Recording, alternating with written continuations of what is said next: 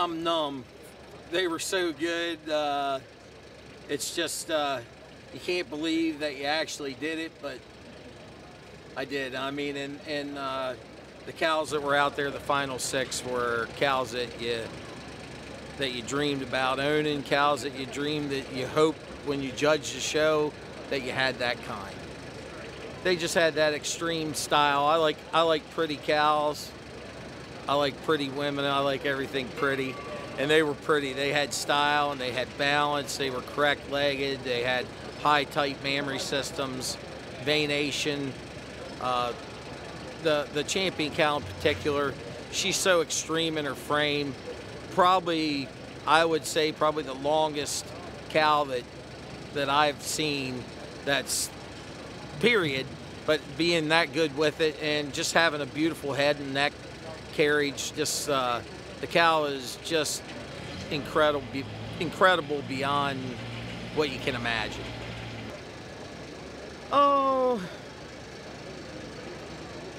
I mean, there were some tough decisions all along through all these classes. The senior 3-year-old class, I mean, we found our winner, but there were a lot of good senior 3-year-olds, and they were just kind of, the class didn't maybe balance out as well as some. You had to pick different kinds. It didn't have as good a pattern all the way down. The first couple did, but I mean, right through the whole deal. And that one probably took as long as anything, as far as the cow classes are concerned. Oh, I mean, there's a lot of people that I'd like to thank. I mean, I thank my parents and my family all the time, and actually, like, you know, like I said on my champion speech, the Schwartzbacks have had a big influence on me over the years.